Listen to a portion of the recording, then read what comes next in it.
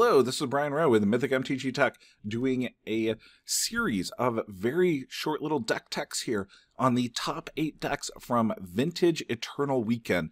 Awesome weekend, really cool decks, 344 players, most of them playing decks that cost the same as a 1975 red Corvette. Incredible, awesome decks, and a lot of innovation. In looking at the deck list, I thought I knew most of these deck lists, but once I dove in deeper, there's some really cool stuff going on in Vintage, and there is one budget deck that hit the top 8 that costs less than 10% of what all the other decks cost in this environment. So before we hit the top 8 though, I've got a bonus deck list here, which this is an honorable mention.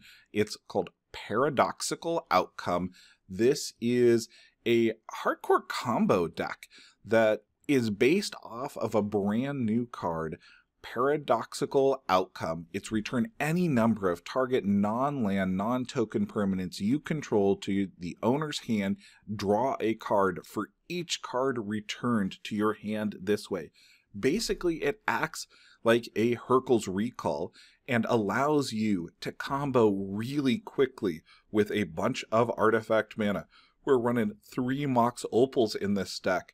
Lotus Petal, Mana Crypt, Mana Vault, all of your Moxes, multiple Sensei's Divining Tops, and then you've got your Time Vault Key combo in here, and you've got Brain Freeze as a way to mill your opponent out. Really cool, really fast control combo deck here. It's got Tinker and it has Time Twister. Yes, Time Twister. That's really what shows you that you're in the crazy combo side of things.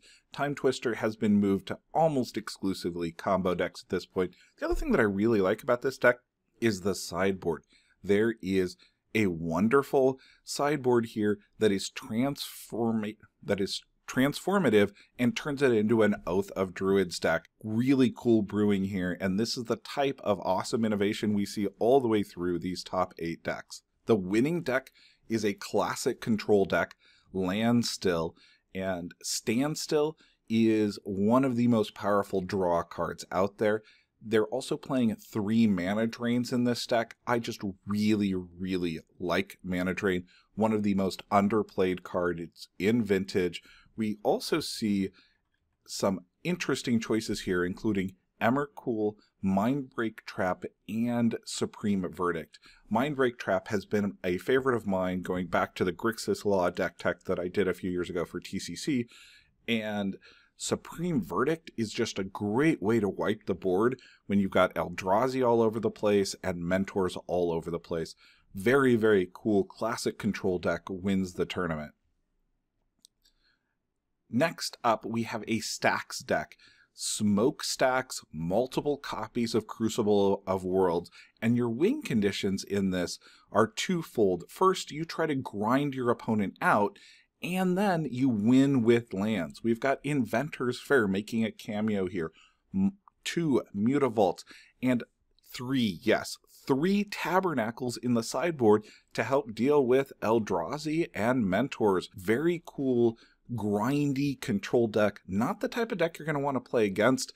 The games can be really painful. Next, we've got a pair of Mentor decks, and looking at these, I was just going to combine them together for a single discussion, but they're fundamentally different decks. This first Mentor deck is more of a control deck. We see the Jace VPs in here. We also see Dak Fadens, Gushes, and Narset. This is a classic control deck with Mentors as a win condition. And let's look at that and compare it with Brian's deck over here, which is a combo Mentor deck. We've got 4 Mentors there, but we've also got Key, Time Vault, Tezzeret, Time Twister. We've got a splash of black in this deck. So Yawgmoth's Will, Thoughtcast, Mystic Remora. This has the ability to be a control deck, but also combo win very quickly. So fundamentally different Mentor decks, both breaking into the top 8. Now we've got a Mud deck, and this Mud deck is very interesting because Mud is the type of deck that I'm used to seeing in Legacy. It is one of the most grueling, painful, and broken decks to play against in Legacy. It's making a splash right now in Vintage because of the Foundry Inspector. You're able to drop a Foundry Inspector with a workshop, drop a Mox or two, play your classic control role here with Tangle Wire, Amethyst Thorn, Sphere of Resistance, locking your opponent out and making them cry because they don't get to play Magic.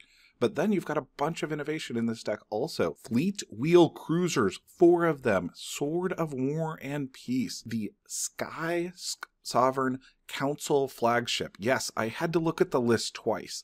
This deck has the ability to ramp, play lots of mana, and then go over the top with vehicles of all things. And the Sword of War and Peace, once again, I had to look at that twice. I'm like, are you sure that isn't some way to draw cards? No, but it gets past the mentors. Beautiful card when everybody has a huge group of mentors out there and you need to swing through and kill your opponent. Wonderful deck playing your vehicles at Vintage. Incredible. Now we're moving into Eldrazi. I was expecting to see Eldrazi. Eldrazi is what I have been brewing in Vintage for months now. And we see 3 Eldrazi decks in the top 8, but each of those Eldrazi decks might all have Thought-Knot Seer, but they also have a different spin on Eldrazi. This first one is the Eldrazi deck that I've been brewing, your white Eldrazi deck. It has 7 Thalias in it. The Eldrazi Displacer Containment Priest combo, which is just a powerhouse. This is a control Eldrazi deck that plays really, really well against other fair decks. The Eldrazi Displacer Containment Priest main deck there helps you shut down Dredge right away, get rid of pesky tokens, lock out a Blightsteel Colossus. This is a really powerful combination. The next Eldrazi deck that we're looking at here takes an entirely different focus and avoids white altogether. It plays Triskelions in it, which is a great way to pick off your young Pyromancers, your Delvers, your Mentors. Really nice. More of a hardcore control deck here and not your white aggro deck. And then the third one that we're looking at here is a budget deck that makes it into the top 8 at $800. I know that sounds a little bit high, but for Vintage, that is a really inexpensive deck. And this is the type of deck that you could trade into and then crush people with $10,000 to $20,000 decks. It feels so good to play a budget deck and walk on people who have these really expensive decks. This deck takes a different approach to Eldrazi. Yes, it's got your Reality Smashers, your Phyrexian Revokers, your Thought-Knot Seers, and Cavernous, but it also plays a lot of cards that I hadn't expected to see here and was super happy to see in this particular deck. Those include Elvish Spirit Guides, wonderful mana ramp, especially because it gets you around all of that anti-artifact hate that's out there. Null Rods don't stop it, and you're playing your own Null Rods. There's also Ghost Quarters in here, Crucible of Worlds. You're really attacking your opponent's mana base early and often. Phyrexian Metamorph is one of my absolute favorite EDH cards, and it's been playable for a long time in different workshop decks. It's also really wonderful in this Eldrazi deck. Very, very nice way to copy several different cards. And Spatial Contortion, wonderful form of removal. They're playing 2 of the Dismembers. Also, you've got lots of ways to go after your opponent's creatures really early. This is the type of brewing and innovation that I really like to see. Someone come through with a budget deck, break into the top 8, and do really well at a major tournament with over 300 Vintage players. To nullify your opponent's strategies, subscribe to the channel. To support the channel, check us out on Patreon.